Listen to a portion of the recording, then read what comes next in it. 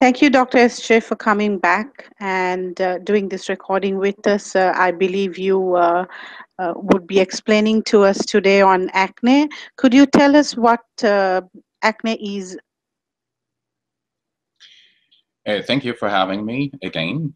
Acne is a familial predisposition to form tiny white bumps, also called comedones, or larger red bumps, or very large nodules underneath the skin. Most people with acne are teenagers or young adults, but the condition can persist. Acne usually affects the face, chest, and upper back.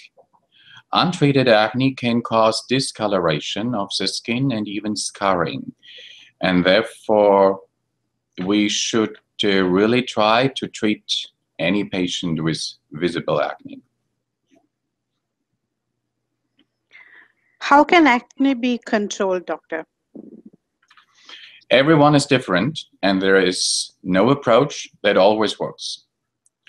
For mild cases, lifestyle modification might be all we need. This includes stress management, weight control, and also avoidance of excessive dairy intake. If needed, the next step would include over-the-counter medications. For the morning regimen, I recommend using an exfoliating hydroxy acid followed by a topical antibiotic.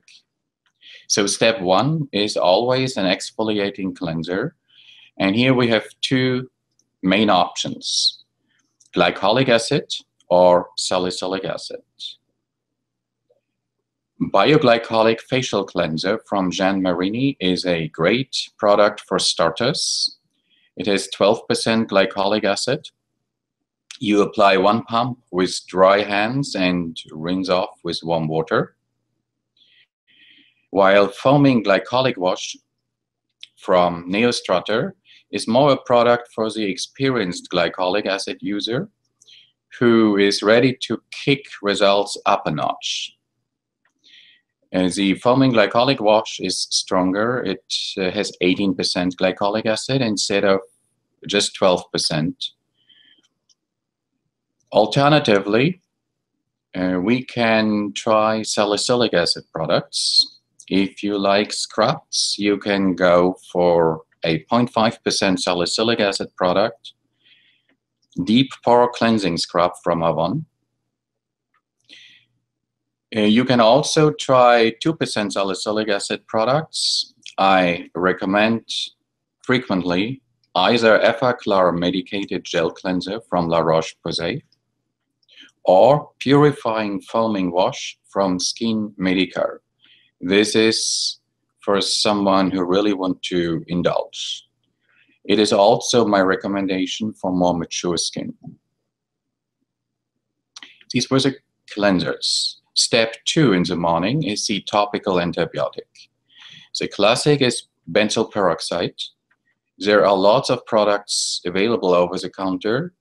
You cannot go wrong with the line from Jean Marini. Start with 2.5 or 5%, and if needed, bump it up to 10%. Alternatively, you can try Lutic plus TX. This is from Epionce and a combination of azelaic acid and salicylic acid. Only if these two products do not give you results, I would suggest to try sulfur. Sulfur has an unusual smell. Many patients find it quite all right, but some do not like it. For that reason, topical sulfur is never my first choice. But if the other two products do not give you good results, I would suggest to try Special Cleansing Lotion C from Mario Badescu. Since the hydroxy acids can sensitize our skin to the sun, we always need a sunscreen as the last step in the morning. And if your skin is less oily, I recommend a lotion, something like Anthelios 60 Cooling Water Lotion from La Roche-Posay. Alternatively, you could try Elter MD with an SPF of 46. My favorite sunscreen is Total Defense Plus Repair Broad Spectrum sunscreen with an SPF of 34. It's for all skin types, and almost all acne patients are very happy with this. It is my recommendation also for patients with more mature skin. It rejuvenates. It's a rejuvenating screen that prevents the appearance of premature aging from chronic exposure to infrared rays. So this sunscreen provides comprehensive protection beyond UVA and UVB, beyond the broad spectrum. This was the morning regimen.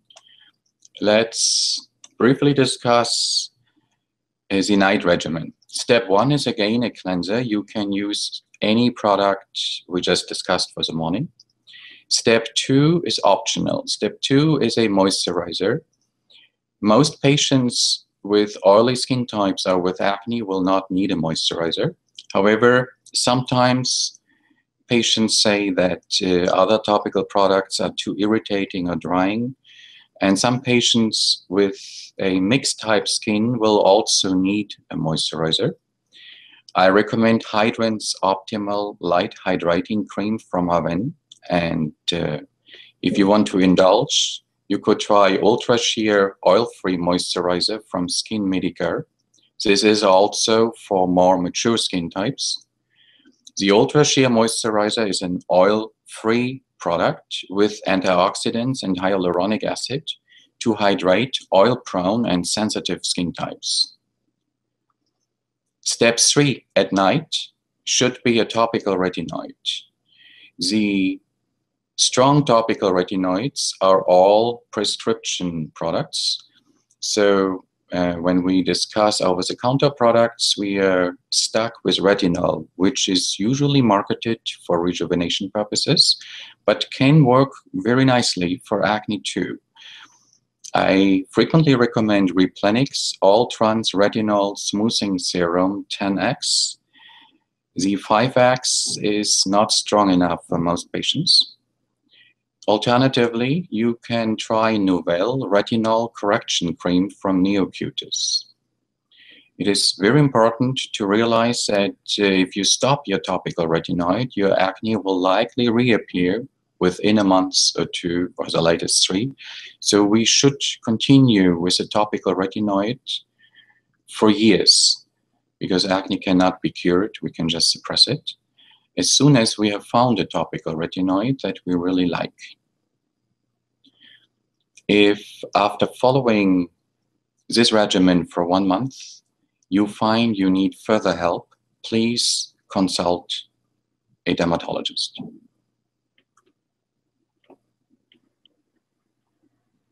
Thank you, Dr. Esche. That was very informative indeed. Thank you very much.